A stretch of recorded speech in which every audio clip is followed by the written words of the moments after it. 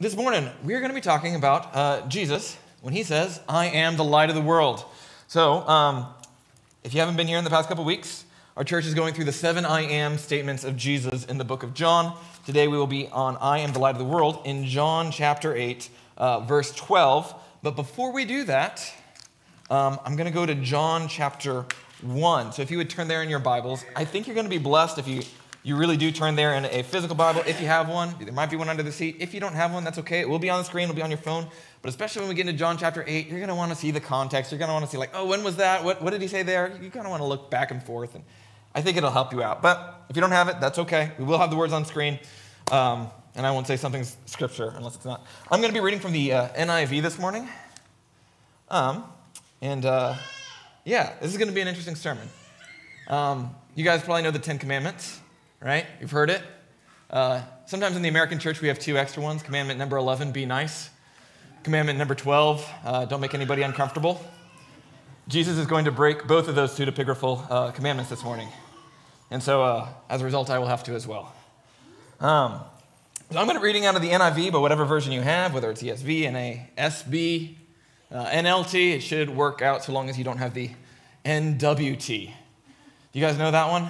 The New World Translation. It's the Jehovah's Witness translation of the Bible. They have somewhat notoriously mistranslated John chapter 1 and John chapter 8 for their own ends to change the theology of the Bible, right? Because they want to tell you that Jesus is not God. The God of Jehovah's Witness was not willing to die for you, but he was a sadist who created someone else to kill in your place, right? It's important to remember that Jehovah's Witness is not Christian, but they claim that their God is Jehovah, which is also a name we use for God, right? We say Jehovah Jireh. But it's not. It's separate and it's different, and we need to be honest about that and ready for that. And by all means, when Jehovah's Witness come to your door, speak to them with all gentleness and love, right? Invite them into your home. Share the gospel with them. Show them your own faults in your life. Confess your sin. But, right, don't be dishonest. You need to be clear. Jesus is God, and they are telling lies. They're blaspheming the name of Jehovah. They're blaspheming the name of Yahweh, our God. And Jesus says, right, if anyone leads one of these children astray, it would be better for a millstone to be tied around their neck and for them to be thrown into the raging sea. So when you see the Jehovah's Witness leading people astray, it should upset you, right? It should upset you. There is a time and a place where you need to be as gentle and loving as Jesus was when he said to the Pharisees, you whitewashed tombs. Pretty on the outside and dead on the inside. You're full of lies. Jesus is God, right? And we're going to talk about why that's so important today. That's why we're starting in John chapter 1. Jesus is God, and he's offering you eternal life, but not if you believe him in your own way. You need to believe who he says he is. So we're going to see why some of that is going to come into play today and why I'm going so hard on the Jehovah's Witness before we even pray. Heavenly Father, thank you so much for this time to preach your word. There's a lot here to talk about this morning. Give me wisdom what to say and what not to say. May your name be glorified and may my name not be glorified. Allow your word to come at me just as much as it comes at the rest of us, Lord. It will at times make us low, Lord, but you intend to glorify your name, and we want to see it glorified this morning. So please prepare us to read your word. It's in your name we pray. Amen. I have so many notes on John chapter 1. I was so excited to talk about John chapter 1 to introduce the sermon, but we just don't have time. So we're going to read it pretty quickly. And if there's ever another chance, I'm going to do a sermon on John chapter 1 because I just love it. So we're going to read it. In the beginning was the Word, and the Word was with God, and the Word was God. So right here at the beginning, we have someone called the Word. And he is simultaneously with God and God. Keep going. He was with God in the beginning. When? As far back as you can go, the beginning. Through him, through the Word, this one who was simultaneously with God and was God, all things were made. Without him, nothing was made that has been made. So this Word is the Creator. This one who is with God and who is God is the Creator. In him was life, and that life was the light of all mankind, right? So we see light and life tied together. What is John doing here? John, bless him, he's incredibly Jewish-minded. His Greek's not so good. If you ever studied the Greek New Testament, he's thinking of the Semitic idea of light. He's thinking about what light is in the Psalms, what light is in the Old Testament. And light represents God's salvation and freedom to those who are in darkness.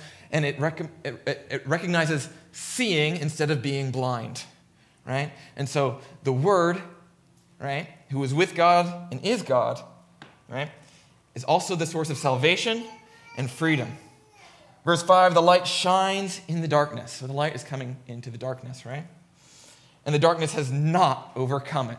Praise God, but also notice it's going to try to overcome it. And that's also important. Another reason I wanted to look at this passage is I want you to see this conflict is a guarantee. You can't have light and darkness hanging out in the same room together. It doesn't work, right? The light and dark can't just be like, I'll sit in this corner and that corner, right? It diffuses. As bright as the light is, the darkness will not be. There was a man sent from God, his name was John. This is John the Baptist. He came as a witness to testify concerning that light, so that through him all might believe. He himself was not the light. The true light that gives light to everyone was coming into the world. He was in the world, and though the world was made through him, the world did not recognize him, right? So John the Baptist came to give testimony about the light. John the Baptist is not the light. Who did John come to give testimony about? You read it a few verses later in John chapter 1. We're not going to read that far this morning, but he's here to testify about Jesus, right? So to be clear, Jesus is the Word. He's the one who's with God. He's the one who is God. He's the one who created all things, and he's the one in whom there is life and light. There is salvation and freedom in Jesus. There is seeing instead of blindness. There is light instead of darkness. Verse 11, he came to that which was his own, but his own did not receive him. There's conflict. Yet to all who did receive him, to those who believed in his name, he gave the right to become children of God. Children born not of natural descent, nor of human decision or husband's will, but born of God. And I want to keep going, but we're going to move over to John chapter 8. So I'll give you a second to turn there in your Bible. We're going to go to John chapter 8, verse 12. All righty.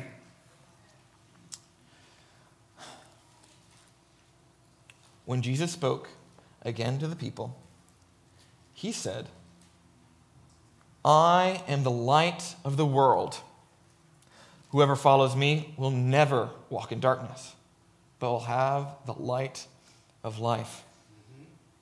So here's Jesus again. Now he's declaring himself to be the light. He's declaring himself to be salvation. He's declaring himself to be the truth, wisdom, not blind. You'll be able to see, right, in me. And if you follow him, you won't walk in darkness. You'll be able to see. You'll be free. You'll be saved. But where is Jesus and why is he saying this? Right? We started with when Jesus spoke again to the people. Where is he anyway? Right? So Jesus is in Jerusalem at the Feast of the Tabernacles. Right? This is actually the last day of the Feast of Tabernacles. And what's the Feast of Tabernacles? It's this big Jewish feast. Lots of people come to Jerusalem, right, to celebrate. Several things it celebrates. One is it celebrates the time that the Jews were living in tents, going around the wilderness after God set them free from Egypt. And it thanks God for providing them and taking care of them. Also, at the Feast of Tabernacles, they celebrate the vine and tree fruit harvest, right? It's late fall. They celebrate God's provision for grapes and all of these different tree fruits that are in the land of Israel. And also, right, it's coming to be winter. So a few things are about to happen. There's going to be a dry season, and the days are about to get shorter. So there's a water ceremony where they cleanse things and they celebrate God's provision of water throughout the year and for the harvest, right? And if you go back to John chapter 7, at the beginning of the Feast of Tabernacles, which we're not going to do today, but Jesus gives a contextually appropriate sermon on him being the water of life, right? I'm not going to go into that side of the Feast of Tabernacles because we're going to talk about the other big ceremony. Days were about to get shorter, and they didn't have electric lights, right? Being in darkness was actually a hardship on people, right? And so when you came to the Feast of Tabernacles, there's a huge lighting ceremony where you celebrated God's provision of light throughout the year. And you would also pray for God's continued provision of light. And so here's one of the main things. On the last night of the Feast of Tabernacles, there'd be this big lighting ceremony. And in the women's court of the temple, there are these 4 massive pillars built up. And on each of the 4 pillars, there's 4 bowls, right? And they put all kinds of fuel into all 16 of these bowls. And they would light them, right? And it was just tremendously bright. People writing about it, Jews and not Jews, said you could not tell the difference between day and night in Jerusalem. People would carry torches. They would light everything. And there were rabbis who said, if you have not seen the lighting ceremony at the Feast of Tabernacles in Jerusalem, you have never seen anything amazing, right? You can imagine how tremendously bright it is as the light is reverberating off of the yellow limestone of Jerusalem, right? It's tremendous. You've never seen anything like it. And here's Jesus on that day, the lighting ceremony, saying he's not the light of Jerusalem. Right. I'm the light of the world. I'm here to bring light to the entire world. And we're going to be talking about that the whole time. But let's see a little bit more context. What happens when Jesus says this? The Pharisees challenged him. Verse 13. Here you are appearing as your own witness. Your testimony is not valid. This is one of the Pharisees' favorite lines. They say it a lot throughout the book of John. Anytime Jesus says something, they're like, your testimony is not valid. You're speaking for yourself, right? Jesus has also answered it lots of times. This is probably his shortest answer, but still lengthy, right? Jesus answered, even if I testify on my own behalf, my testimony is valid. For I know where I came from and where I am going, right? And we know because we've read John chapter 1, the Pharisees don't quite get it yet. They'll get it. But Jesus is God, right? Jesus has come from the side of the Father. He knows who he is. He knows what his identity is. And so what he says on his own is true. He says, but you have no idea where I come from or where I am going. You judge by human standards. The word in the Greek is flesh. You judge by the flesh. The NIV here is a little awkward. It says, I pass judgment on no one, which is not true. He passes judgment in this passage and in the next passage on lots of people. What I believe it should be is I pass judgment on no one by the flesh. I don't do it by worldly, earthly standards the way that you do it. I do it by the Spirit. But if I do judge, verse 16, my decisions are true because I am not alone. I stand with the Father who sent me. Right? He's saying, my Father sent me. Jesus' word, not because of the law of man that the Pharisees are looking to, but because of its origin and his identity. Verse 17, in your own law it is written that the testimony of two witnesses is true. I'm the one who testifies for myself. My other witness is the Father who sent me. Right? So Jesus is saying, even by your own standards, I have multiple witnesses. And in previous passages, he's added to the list, he says, the prophets testify to me. In fact, the whole Old Testament testifies to me. They're my witnesses. My miracles testify to me. Those are my witnesses. But the Pharisees don't understand what he's saying yet. They will. Don't worry. Then they asked him, where's your Father? Right? If he's supposed to be testifying with you, where is he? Jesus says, you don't know me or my Father, which is a strong statement. They can't be as offended by it yet, but they will be. If you knew me, you would know my Father also. And so Jesus is pointing out the root problem with the Pharisees. They don't know God. They don't know him, right? It's true what Isaiah said. They will praise me with their lips, but in their hearts they won't know me or love me. Jesus spoke these words while teaching in the temple courts near the place where the offerings were put. Yet no one seized him. Does anybody know where the offerings were put in the temple? In the women's court, right by those four pillars with those four big bowls. Right in the middle of the lighting ceremony, there's Jesus standing. I can almost imagine it as they're being lit, right? That's where Jesus is choosing to stand, right? Very contextually appropriate sermon. And he comes and he says, I'm not the light of Jerusalem. I am the light of the world, ruining the mood for all the people who have traveled from all over to Jerusalem for this big ceremony and making it all about him. And so obviously the people are angry. And so it says no one seized him. Why? Because his hour had not yet come, right? Because it's not a matter of the Jews or the Pharisees' opinion as to when Jesus should die. It's his own. Jesus says a few chapters later, no one takes my life from me. I lay it down of my own accord. Of my own will, I lay it down for them. And so Jesus is saying, I am the light, right? Salvation, I am truth, I am wisdom, I am freedom. And he's going to touch on all of these topics more as we go forward. But he's saying, I am that not just for the Jews, right? I'm not just going to light up Jerusalem, and not just for one night. I am the light of the whole world, and he who walks in me will never walk in darkness. So once more, Jesus said to them, I am going away, and you will look for me, and you will die in your sin. Where I go, you cannot come. So once more Jesus said to them, why does it say once more? Because he's also said it before. You can go read it in chapter 7 if you want. I'm going away, and you will look for me, and you will die in your sin. Where I go, you cannot come. They are going to look for the light of the world. They're going to look for truth. They're going to look for salvation. They're going to look for freedom. And Jesus is saying, you're going to die in your sin. You are not going to find it. Well, Jesus actually says this several times also throughout the book of John. Where I go, you cannot come. And every time the Jews mock Jesus after he says it with something that is almost ironically true. Right? This time, well, a previous time, right? He says, what? Is he going to preach to the Gentiles? Yes, he is. Right? He does go and he preaches to the Gentiles, and also through him, right? He continues to work through his people to reach the entire world because he is the light of the world. And we're going to see that part of that responsibility falls on you, but I won't go there yet. This time, did you say, will he kill himself? Is that why he says, where I go, you cannot come, right? Is he going to die? Now, Jesus doesn't commit suicide, but he does lay down his life, right? That is what's going to happen. And Jesus continues, you are from below. I am from above. You are of this world. I am not of this world. Jesus says, you think of earthly things. Remember, you judge by the flesh, he said earlier. Not so for me. I'm not of this world. I judge by the Spirit. I am from above. I told you that you would die in your sins if you do not believe that I am he. You will indeed die in your sins, right? So here we have a conditional. We have an if, right? Maybe it's not 100% guaranteed they will die in their sins. But if you don't believe that I am he, what does that mean? Well, the NIV messed up a little bit again here. And awkwardly, the NIV's own commentary agrees that they messed up here. So I don't know why it's like this in the NIV, but it is, right? In the Greek, the word he isn't there, right?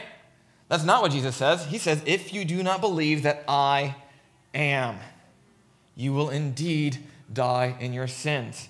Now, Jesus is making this point throughout John chapter 8, and at the end, he's going to make it so abundantly clear. There's not a commentary, there's not a translation except for the New World Translation that disagrees that Jesus is claiming to be I am, right, when we get to the end. But he's making that point throughout. The Jews don't get it at first, but he is already beginning to make that point. For those of you who don't know, what's the significance of I am? Right? Jesus is pointing back to Exodus chapter 3. Moses says, when the Jews ask, who do I say sent me? What's your name, God? As God speaks to him from the burning bush. And God says, Ehyeh Asher, Ehyeh Asher Ehyeh, which means I am who I am. I'm the God who is there. I'm the God who is, as opposed to everything else. My existence is not dependent on anything else. Everything else, its existence is dependent on me. I am the God who is there. I am the creator God. I am the origin. I am the originator. He says, tell them I am sent you. You shall call me, he is. You shall call me Yahweh. That's what Yahweh means. He's the God who is, right? And then he says, you shall call me Yahweh through all generations, the God who is, right? But Jesus does not even use Yahweh. He doesn't make it grammatically what they might think correct, right? Rather, he claims, I am. If you do not believe that I am, the Jews don't get it yet. They won't get as angry as they will in a minute. You will indeed die in your sins. He's saying, if you don't believe that I am the creator God, if you don't believe I am the God who is there, you will indeed die in your sins. Why is it so important to believe that Jesus is God? Why is it that the Jehovah's Witnesses or the Mormons who claim Jesus is not God are not true Christians? Why? Is it important? Someone still died for your sins. If Jesus is not God, there is no forgiveness of sins. Imagine, you've probably heard an example like this before. Imagine I steal $100 from Randy, right? I just take $100 out of his wallet. Okay? I'm $100 richer. I've sinned against Randy and against God, but we'll just talk about Randy for a minute for the illustration. Randy's got some options. He can seek legal help. He can fight me. He can attack me. He can make me pay him back in some way, probably plus interest for the crime, right? He can make me pay him back, or he can forgive the debt. What happens if he forgives the debt? Randy is out $100. He has to bear the weight of the debt. That's the way debts and forgiveness work. If I forgive somebody who hurts me, I'm not hurting them back anymore. I'm taking the hurt I'm taking the loss, I'm taking the damage, and it's mine now. And I forgive you, and I don't put it back on you. I don't pay you back. I don't make you repay me in any way. That's fundamentally what forgiveness is. And so it's absolutely necessary, if God is going to forgive our sins, that he's the one who bears the debt. If Jesus is not God, there is no forgiveness of sins. It's merely that God took revenge on the wrong person. There is no forgiveness of sins. It's merely God took revenge on the wrong person. It is essential that Jesus is God. We cannot pray, forgive us our debts as we forgive our debtors, right? The Unitarian, the belief that Jesus is not God, right? That type of forgiveness is like this. My boss is abusive to me at work, and I forgive him by not paying him back, but by going home and abusing my children, right? But that's not what it is. Jesus is the light of the world, and the light of the world in the Old Testament is God, right? And Jesus is declaring here, I am God, and you need to believe that I am God, and I have come to pay for your sins, right? God just can't introduce, right? Sin is between me and God. It has nothing to do with a third party, right? If God just punishes some third party, that third party should take revenge on God. God's not just, but he is just. Amen. So the NIV is a little off here on verse 25 as well. It says, you do not believe that I am, right? And so the natural response that they have is, you are what? They want an answer to that question. They don't want to go there, right? They're like, you are what? They asked. And Jesus says, just what I've been telling you from the beginning. He's the light of the world. He's the source of salvation. He's truth. He is freedom. They don't believe because they're from below, and he is from above. Jesus says, I have much to say in judgment of you, but he who sent me is trustworthy. And what I heard from him, I tell the world. We know who he's talking about. They don't get it yet. They did not understand that he was telling them about his Father. So Jesus said, when you have lifted up the Son of Man, then you will know that I am. And again, that word he is not in the Greek. I'm not going to go into as much detail again because we just talked about it. But then he says, then you will know that I am, and I do nothing on my own, but speak just what the Father has taught me. So lifted up is another phrase that Jesus repeats throughout the Gospel of John. And it usually refers to his crucifixion. A lot of times it goes beyond that. It's crucifixion, burial, resurrection, and ascension. It's when he is glorified, right? And so Jesus says, when I'm glorified, it's going to be clear who I am and that I do nothing of my own accord. Verse 29, the one who sent me is with me. He's not left me alone, for I always do what pleases him. And even as Jesus spoke, many believed in him. Oh, that sounds encouraging, right? And I thought about stopping the passage there and preaching the rest of the sermon from there, but it doesn't end there, so we got to keep going a little bit. I know it's a long passage, but bear with me. Even as he spoke, many believed in him, right? So they're believing Jesus. Sounds good. Jesus doesn't quite seem to buy it. So to the Jews who had believed in him, Jesus says, if you hold to my teaching, then you really are my disciples. That word if is really tricky in English and in Greek. What does if mean? It can mean several things in English and several things in Greek. Everything I'm about to say applies equally to English and Greek, in case you're like, oh, well, he's just saying it. I promise. It applies actually a little better in Greek in some of these instances. If can have several different relationships, right? My wife isn't here this morning. She's taking care of one of our kids who's sick, right? But I'm still going to use her as an example, right? If you're talking about Ashley, then you're talking about my wife.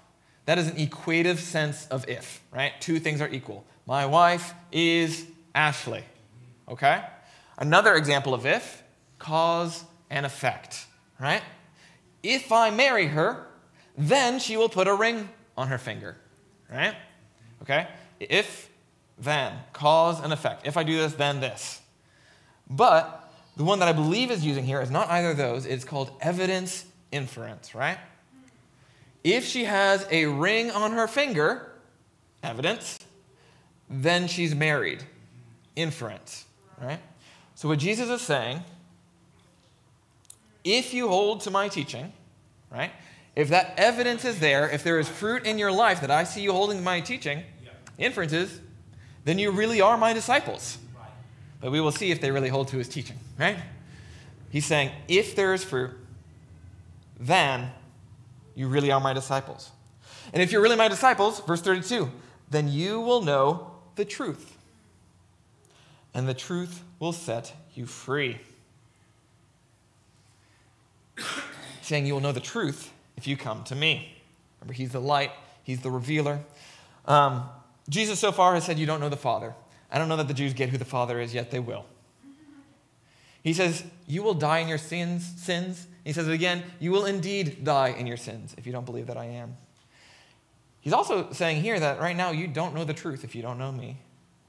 And he's also saying, you are slaves. You need to be set free. Jesus is saying some hard things, but he wants you to be set free. We're going to look more at this passage in a minute, or at least I'm going to quote it several times. But in 1 John chapter 1, it says, if you walk in the light, as he is in the light, we have fellowship with each other, and the blood of Jesus cleanses us from all sins. Right? You can be cleansed, you can be free. Right? Let's see if the Jews understand it. They don't. Sorry. Verse 33, they answered him, we are Abraham's descendants, and have never been slaves of anyone, except the Egyptians, Assyrians, Babylonians, Greeks, and Romans. How can you say that we shall be set free? So are these Jews historically ignorant? Do they not know? This was a very common Jewish mentality at the time. We are children of Abraham, so we are not slaves. You're only a slave if you choose to be a slave. We're special. We're the children of Abraham. We're free. We do what we want. In fact, if you read Mark 9 through 13, right, Jesus repeatedly pronounces, God is going to send judgment on Jerusalem. And in 70 AD, he does. Right? The Romans come in, they destroy the temple, they destroy Jerusalem. And the very last stronghold, the Mossad, right? You can find writings of Jewish people in this stronghold, and it's awful the way they all die there. I don't even want to talk about it this morning because it's not that relevant. But you'll find writings of them saying, we are children of Abraham. We are not slaves to anyone, right? We're free. You're only a slave if you choose to be. We're special because of this lineage. But Jesus is not having it. He replies, verse 34, very truly I tell you, everyone who sins is a slave to sin. All right? Everyone who sins is a slave to sin. You're a slave to something, right? Ray's talked about that a lot in Romans, so I'm not going to go into that in detail, right? But the truth will set you free. Right? There's an aspect of walking in the light as he is in the light, right? So that we can cleansed of all our sin, right? That means we do need to walk in the truth. Jesus is the truth. The truth is a person, but we also need to come clean about our sins. Right. That same passage, right, in 1 John, right, says, if you say you have no sin, right, the truth is not in you, right, you're a liar.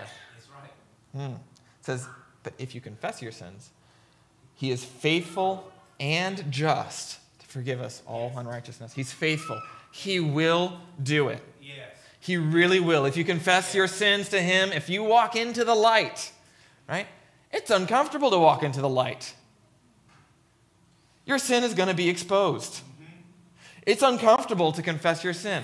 But he says, if you do, you'll be set free from your sins. If you walk in the truth will set you free. If you confess your sins, he is faithful and he is just to forgive us our sins. He's just because he pays the price for the sins. He doesn't abandon justice.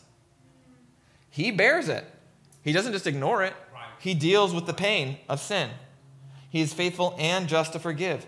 And this is such an amazing promise that you could be set free from your sins. Have you had sins in your life that you're like, there is no way I could ever be set free from that? There's sin that controls your life. I've had so many. Just real honestly, I was trying to decide which one to talk about. So I picked one, right? I was a liar, like just such a bad liar. I mean, I was a really good liar, good at lying. But I would do it all the time, right, to make myself seem better, to make myself seem more worshipable, to be an idol, to control people, to manipulate people. I would lie. And I remember this one lie I told as a teenager. There was no remorse. There was no even thought of this is wrong. There was no uncomfortableness at all, right? I was not free from that sin. I was not free from the sin of lying. I was controlled by it. There was no even doubt in my mind. Lying and controlling my identity was my master. And that friend, who I lied to as a teenager, I happened to run into him 10 years later, right? And he asked me, right? It happened to come up. He said, hey, was that thing you told me 10 years ago true? And you know what I said this time? I actually said, yes, it's true. I lied again. What? But something had happened in 10 years of sanctification. I could not hold on to that lie anymore, and I immediately felt so guilty. I couldn't hold on to that lie. God was saying, no, you walk in the light. You're honest about your sins and your brokenness, and I cleanse you of your sins. I'm your identity now. You're my child. You're a child of the light, right? You're set free from that sin. And so that sin in my heart began to burn like the fire of hell, and it was so uncomfortable trying to hold on to it. And within the hour, right, because we parted ways right after, I had to get back in touch with that friend. And I had to tell him, hey, I wasn't just a liar 10 years ago. I'm still a liar because I lied to you just an hour ago. Please forgive me. Right? And he laughed at me and he said, that's okay, Batman. You're a great guy. I don't know why you call me Batman, but that's what he said. And he forgave me, right? And I was walking in the light.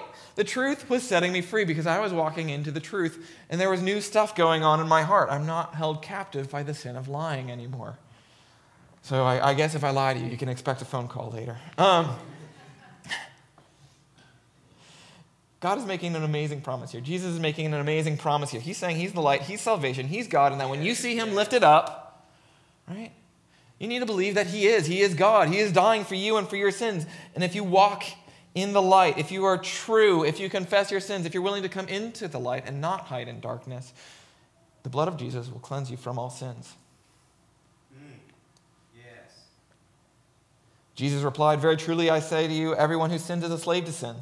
But now a slave, verse 35, has no permanent place in the family. But a son has a permanent place. He's a member of the family. He belongs to it forever. Verse 36, so if the Son sets you free, you will be free indeed. Yeah. You really will be. Jesus can make this call. He can really say the truth will set you free. He can really say, I will set you free from your sins. I know that you are Abraham's descendants, yet you are looking for a way to kill me because you have no room for my word. I am telling you what I have seen in the Father's presence, and you are doing what you have heard from your father. Ooh, who's their father? Not Abraham, apparently. Of course, they don't really know who Jesus' father is yet either. There's a lot of confusion going on. It's about to all get really clear and really tense. Okay? The Jews say, Abraham is our father. Jesus doesn't buy it. If you were children of Abraham, you'd be like Abraham. Right? Verse 39, if you were Abraham's children, Jesus said, then you would do what Abraham did. Right? Abraham believed God, and it was credited to him as righteousness. Jesus is God. They don't believe him because they don't believe the truth and they don't know God. If you were Abraham's children, then you would do what Abraham did. As it is, you are looking for a way to kill me. A man who has told you the truth that I heard from God. Abraham didn't do such things. You are doing the works of your own father. We are not illegitimate children, they protested. The only father we have is God himself. In the Greek, they highly emphasize the word we there to say, we're not the ones who are illegitimate children. You, Jesus, right? A lot of people think that they're commenting on his virgin birth. Could be. Could just be an offensive thing to say, right? We have similarly offensive words in English. I won't repeat them here, right? But to call someone an illegitimate child, I don't know. But they're trying to be offensive now. They're getting darker as the light shines. Right. The Jews say the only father we have is God himself. So much for Abraham being your father, I guess. Yeah. Jesus said to them, if God were your father, you would love me. For I have come here from God. Now, hold on. Earlier he said he came here from the Father. Ah, who's his father? God. Starting to make it a little more clear. Who did he say they didn't know? God, his Father. I have not come on my own. God sent me. I have not come on my own. God sent me. Why is my language not clear to you? Because you are unable to hear what I say.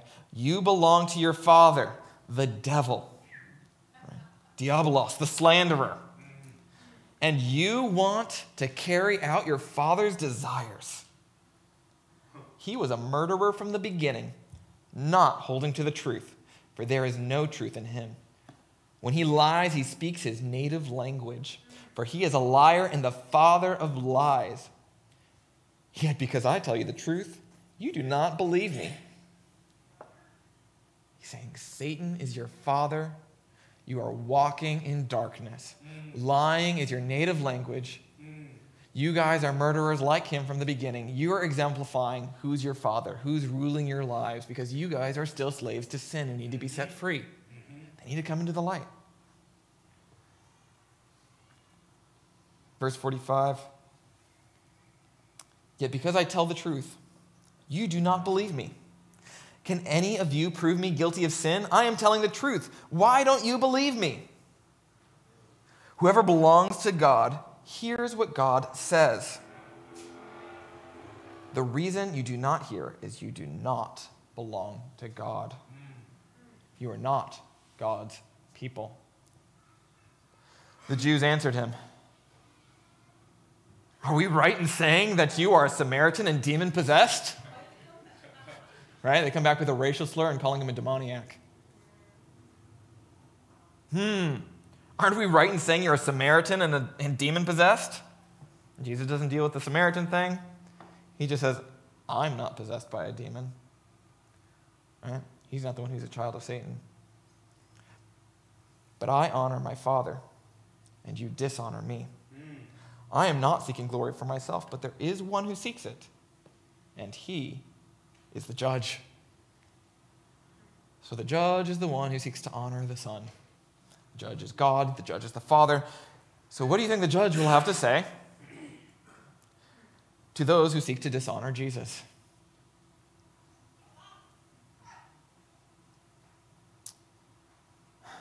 You'll notice the Jews are getting more intense. They're getting more upset as Jesus continues to tell the truth. And you'll notice this about light, is that light and darkness cannot dwell together. Right? There can either be darkness or light, but they cannot hang out in the same space. Jesus goes on to say, verse 51, very truly I tell you, whoever obeys my word will never see death. What? At this they exclaimed, now we know you are demon-possessed. Abraham died, and so did the prophets, yet you say whoever obeys your word will never taste death? Are you greater than our father Abraham? He died, and so did the prophets. Who do you think you are? Well, that's who he's been saying from the beginning, right? He's the light of the world, right? And notice, as the darkness increases around Jesus, he just shines brighter. Yes. Beginning, he's speaking almost in a veiled sort of speech, right? But it's becoming more and more clear. You don't know the Father. You will die in your sins, right? Because when he is the light, he has to reveal their sins. He has to say, you will die in your sins. He has to say, you are slaves to sin. But he also shines brighter in this way. He says, but I can set you free from that sin. He says, if you walk into the light, right? Yes. There will be truth. There will be confession. Your sin will be exposed. But if you walk in the light, what did he just say? There's eternal life. He promises eternal life. It's getting more and more intense. He's showing the light. He's showing who he is. Jesus said, right, you will surely die in your sins if you do not believe that I am.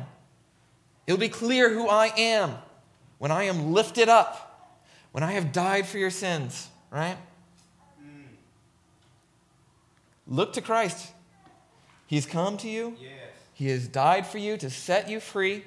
You must believe in him, who he says he is, that he is God, that he is the one who can settle the debt. He is the one who can forgive sins. Put your faith in him, walk into the light, and you'll be free and you'll have eternal life.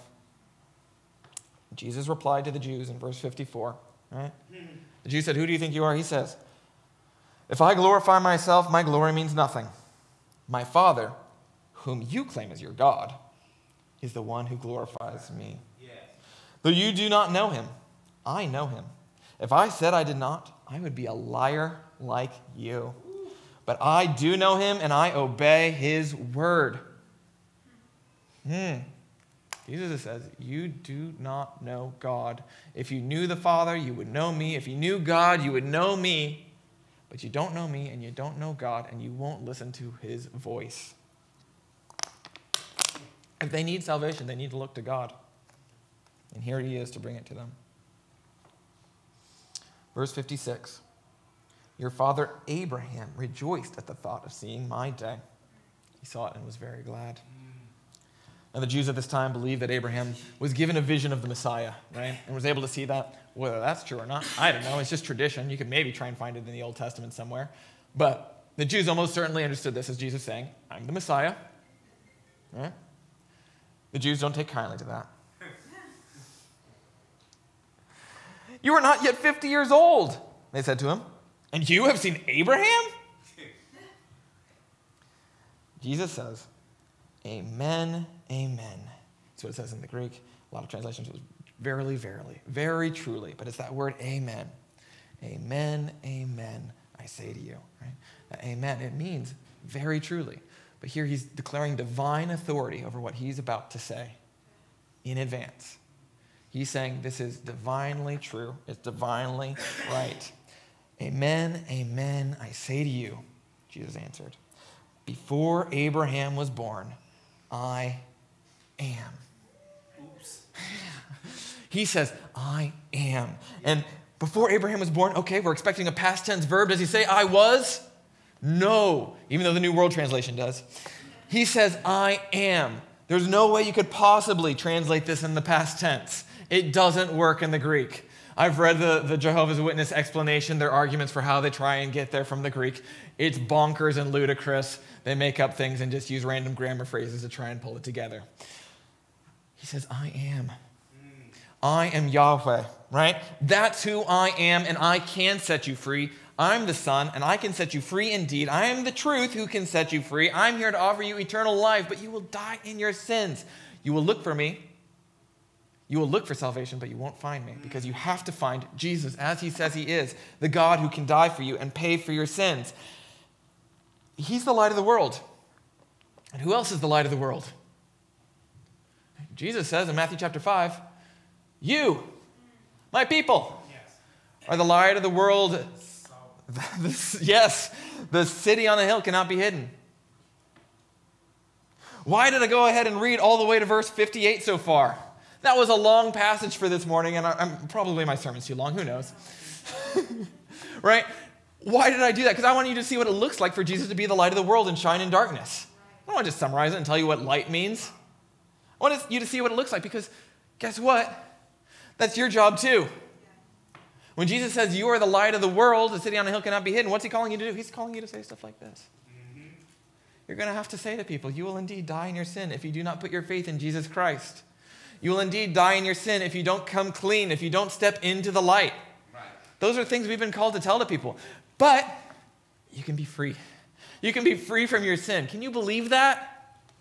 And not only that, you can say, as things get darker and darker, there's the promise of eternal life in Jesus Christ. Amen. You can walk into the light and be free. And we're called to say that. And I want you to see that in your own life, if you walk in the light as he is in the light, right? The blood of Jesus will cleanse you from all sins. And if you confess your sins, he is faithful and just to forgive us all unrighteousness. Jesus is going to be that light source in you. You have no light apart from him, right? Light and dark can't exist in the same place. So when his light comes, you've got very few options. You can hide yourself. You can try and shield yourself. I'm not listening. You can try to get Jesus to shut up, or you can try to get Christians to shut up. Oh, don't share that, please. That makes me uncomfortable. You can have your faith, but don't share it with me. You can try and snuff out the light. You can try and kill it.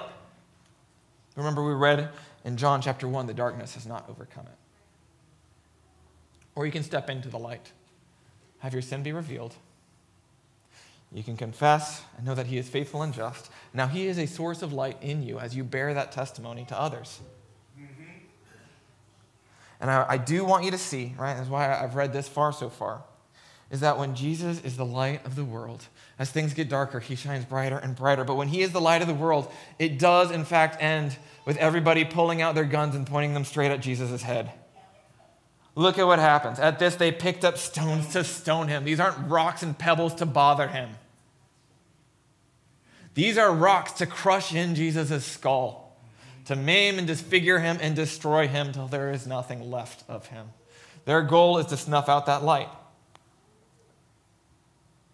That's a lot of the time what will happen when we are the light of the world.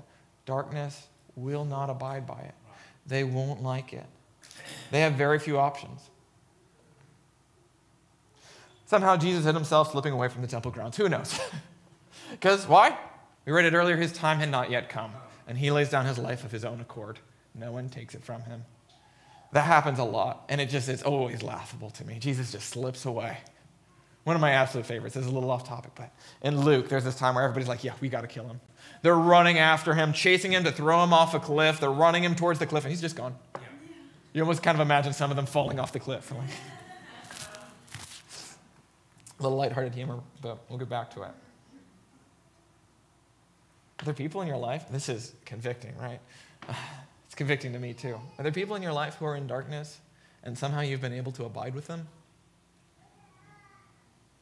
Is that because you have dimmed the brightness of the light? How can light and dark abide together? But also, how can you be light at all? Because this is scary and hard.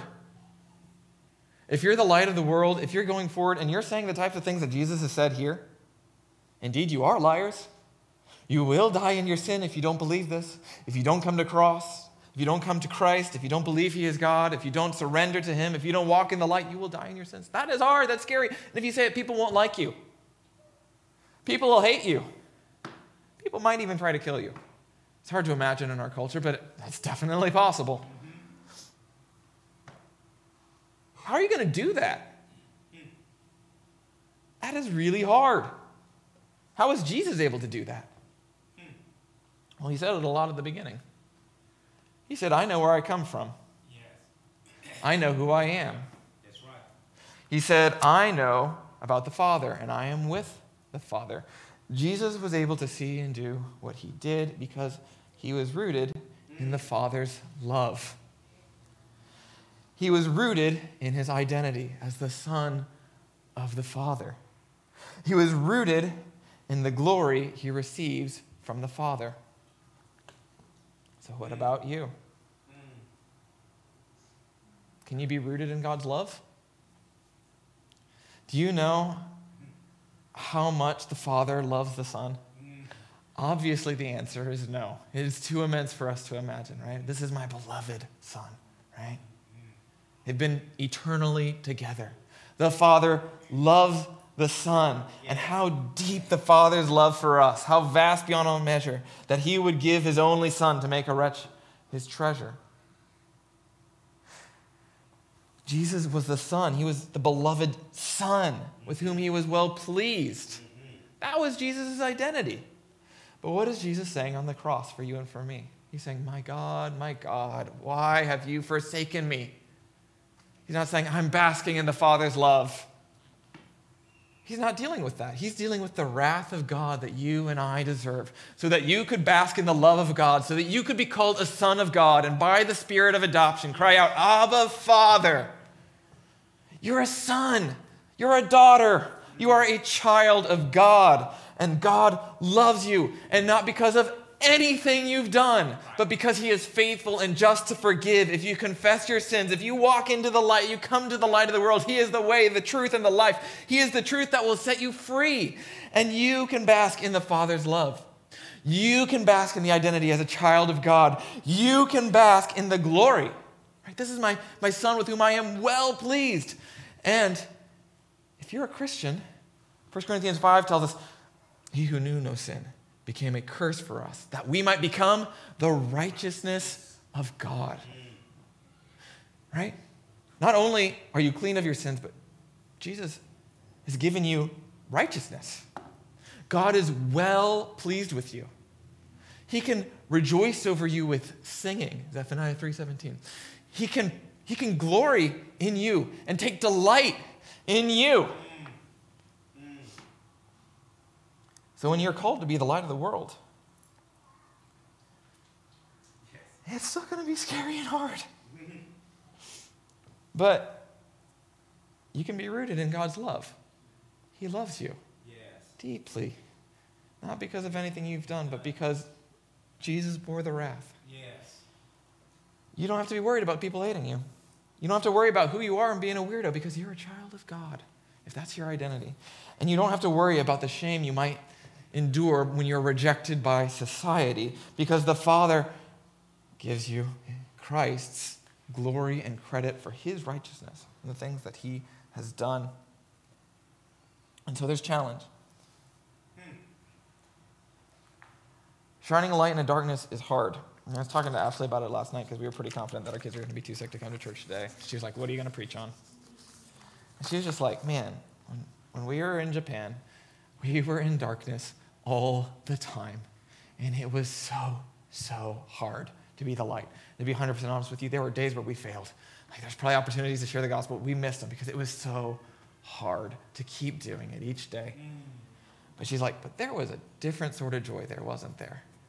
To be the light in the darkness. And I don't want you to come away saying, I see. I'm called to say things that will get me stoned. Because you are. But there's an indescribable joy in it too. That makes Ashley and I say, man, we really hope Japan opens back up because we do want to endure that joy. Right? We do want to go back. It's going to be hard. And Satan desires to sift us like wheat or something, right? It's just hard. But there's an incredible joy in knowing that you've been set free, that you're cleansed of all sin, of all unrighteousness, that you are the Father's, that you are his child, and you are saved.